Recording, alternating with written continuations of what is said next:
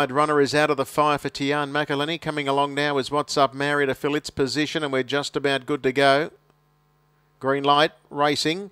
What's Up Mary didn't get away all that well, and getting away best was the favourite, Rompers Monarchy, going in search of the lead. All Royal Gal is going to race it for early supremacy, and What's Up Mary, you could see it wasn't travelling comfortably, and it went up in the air and is dropping out of it. In the meantime, getting to third is Enjoy a Nail.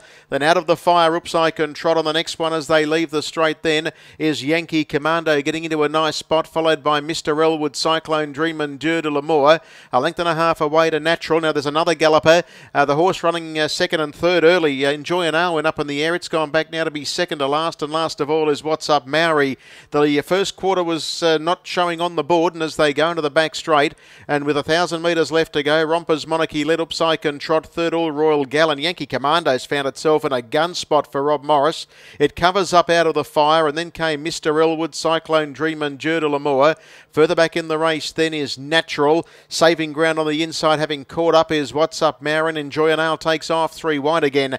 Inside the 800 down to the 700. And again, just reiterating, sectional times unavailable. The leader is Rompers Monarchy. Geary had a sustained look. Sees Enjoy a Nail swooping up out 3 deep in the middle, holding down second for the moment. Oops I Can Trot, All Royal Gal. And again, Enjoy a Nail was up on the air on that bend. Further back in the field there is Yankee Commando. It's had a gun run. It's about to peel and go 3 deep.